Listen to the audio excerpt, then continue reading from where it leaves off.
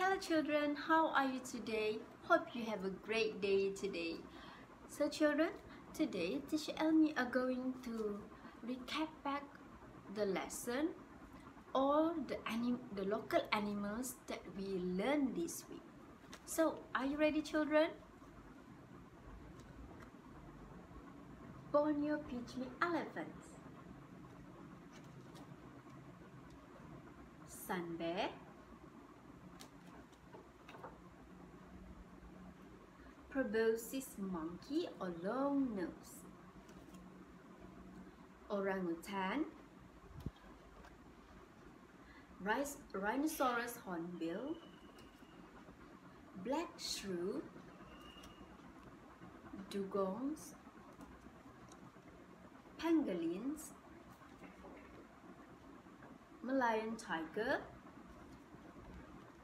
Malayan giant black squirrel, Sumatran rhinos, slow loris, tapir, and pinturok. Okay children, now teacher Elmi are going to share with you 2 local animals.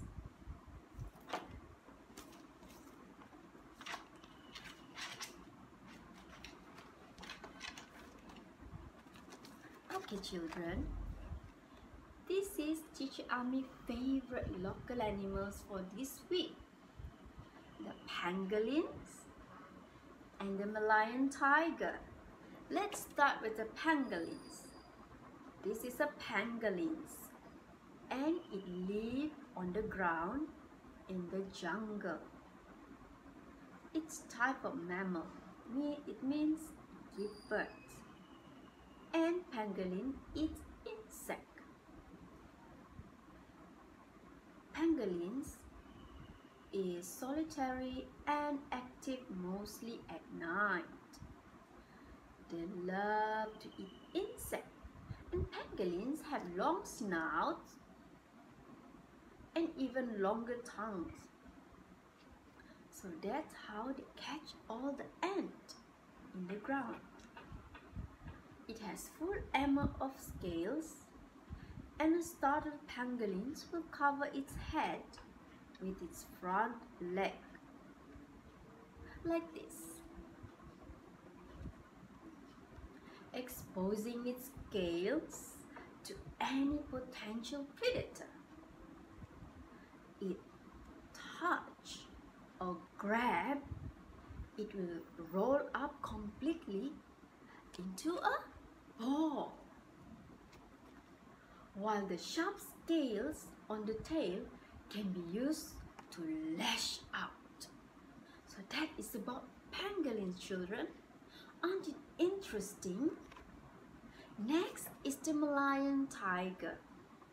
It lives in the jungle and forest regions of South and Central America and Southeast Asia. And it also types of mammal. And the Malayan tiger is a carnivore. Means it eats meat. It's a meat eater. The Malayan tiger stripes are narrower and darker and is one of the smallest size tiger. Only tiger species that can swim. Wow! Do you like to swim? Yes, everybody likes to swim. They can eat entire elephant. Wow! When they are born, they are blind children. They cannot see anything. And the Malayan tiger, locally known as bak belang. So that is about Malayan tiger and pangolins. Thank you for watching children. See you next time. Bye.